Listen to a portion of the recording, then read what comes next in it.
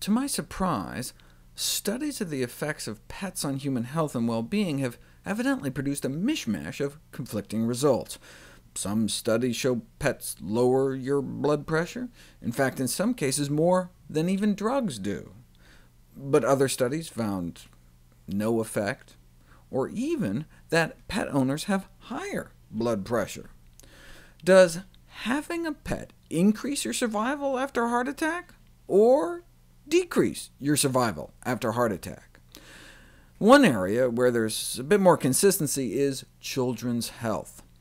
The presence of furry pets in the home appears to cut the odds of acute respiratory illness in half, and may even decrease the risk of getting the common cold. But which pets work better? Cats, like my Charlotte, Emily, and Ralph, or dogs, like my Lilly? Published recently in the official journal of the American Academy of Pediatrics, Respiratory tract illnesses during the first year of life, effect of dog and cat contacts. The first study that has evaluated the significance of pet contacts during childhood for the development of respiratory tract symptoms and infections, including ear infections. They found dog and cat contacts during early infancy may be associated with less illness in general, and may have a protective effect on respiratory tract symptoms and infections.